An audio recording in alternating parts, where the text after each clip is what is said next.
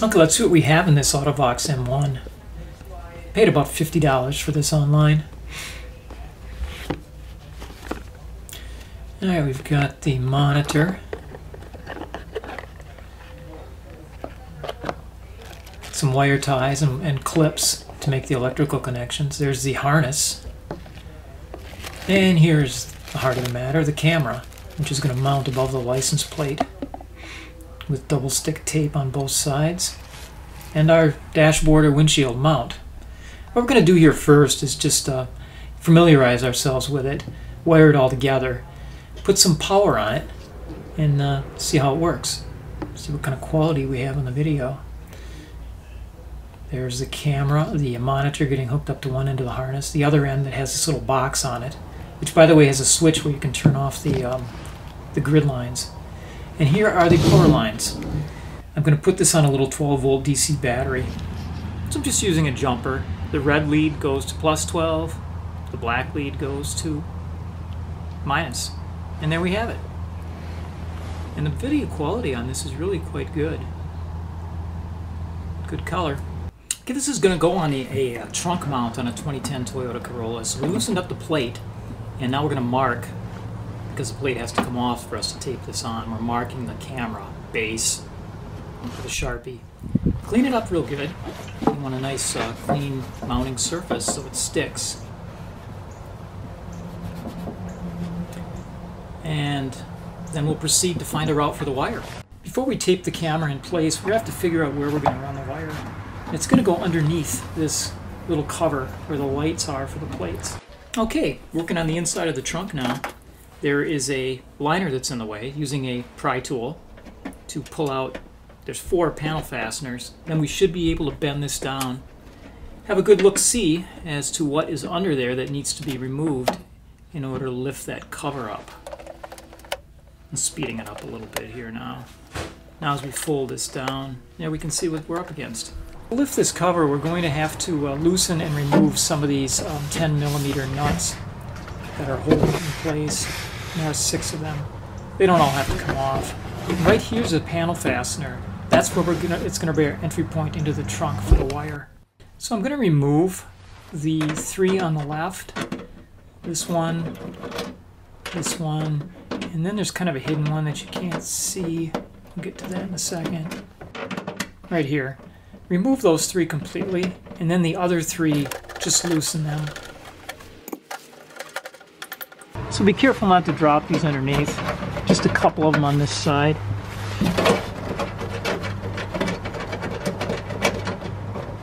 And now we can lift this all the way up. Now we can lift this side all the way up, because we're going to go in through this hole right here. We're going to remove the panel fastener, and we're going to slip our wire through there. Okay, now with this little panel back down, I don't know if you can see in there, but there's a little gap, maybe 3/8 of an inch. It's going to allow our cable to come up through there, go down through there. Okay, let's take this off then and mount our camera.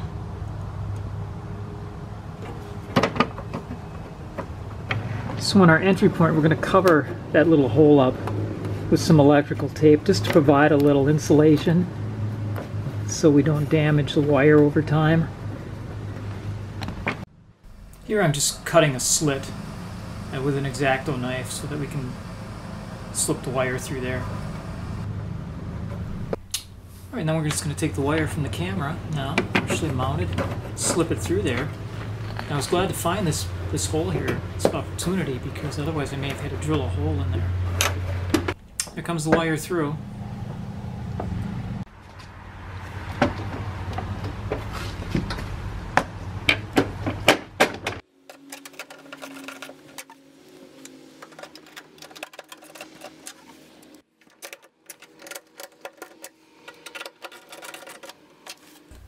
Let's wire up to the backup light now. Take this little cover off, twist the bulb out. There you go, counterclockwise. Okay, when you're off looking for a ground, I'm going to use the black wire on the cable, and this is the ground right here. So we're going to crimp a fitting on there and put it on there. This is like 20 gauge wire. It's fine wire.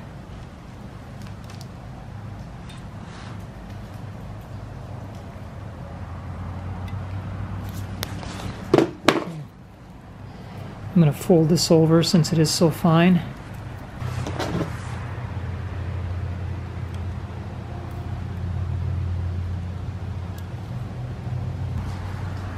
It's good. Okay, so now we'll pull these apart. Okay, let's pull our wire through then, through the back here.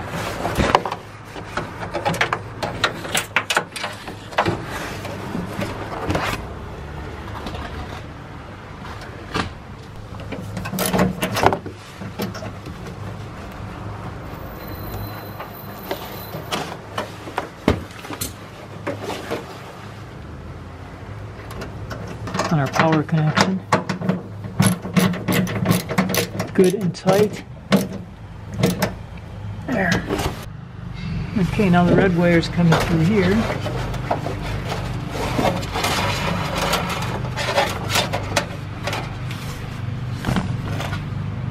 And out there. Okay, now we're going to use this crimp fitting that came with it and go to the red wire on our lighting harness.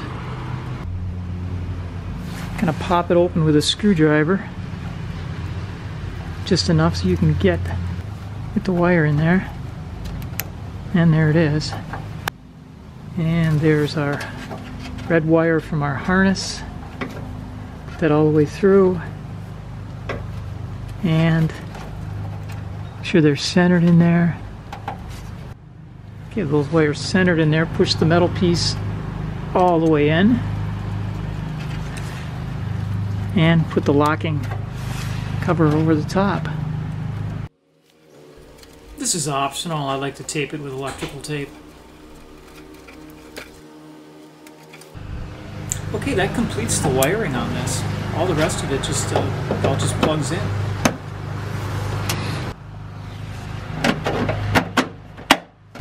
Okay, now let's feed through the end that goes to the monitor through here.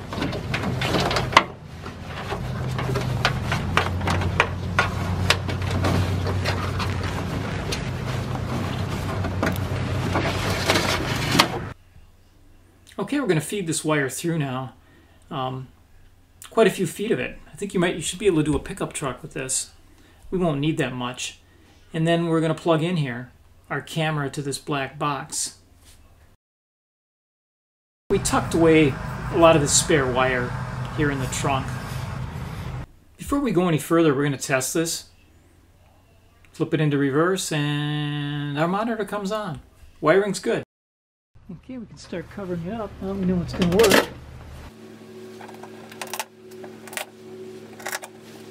Okay, now we can mount the plate. Take off that other double stick tape on the other side and put the plate in place. Put a little pressure down on the tape just to ensure that it's going to hold on there. I think the pressure of the plate itself might be enough. Tape won't hurt though. Okay, I'm going to show you the route that I used here. And I mostly just used electrical tape around an existing harness. At times also using wire ties, whichever ones seem to work best in a situation. But I'm just going to follow this along the left side of the car until I get up to the dash. Down around the corner, down inside through here. We're going to follow it right through here. And then it goes in toward the back seat. In some places, zip ties work better. Okay, at this point we're going by the back seat. Let's see if we can find it on the other side. I've already pulled this one panel forward, so... Okay, there it comes.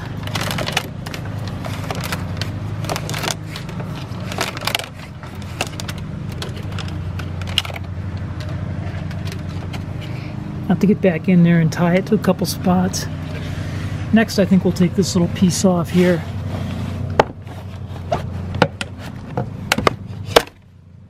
Okay, down here there's a little clip you can stick it inside of. Okay, we're just trying to feed this through with as little fuss and muss as possible. On some of these I tried to get through without lifting the panels, and others I had to lift them. There I lifted it a little bit. Now we can slip it under, I think.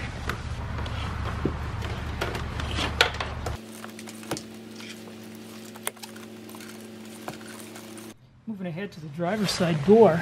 Let's get this straight, flat piece out. These are often relatively easy to remove.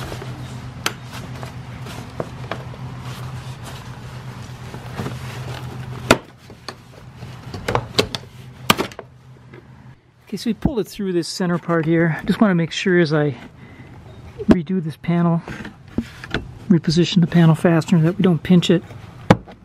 It looks like it's okay, because we're not going to worry about taping it or anything in there. Now we just got to get through this one. Okay, these can just be popped out, popped open, slipped underneath, closed. That's convenient.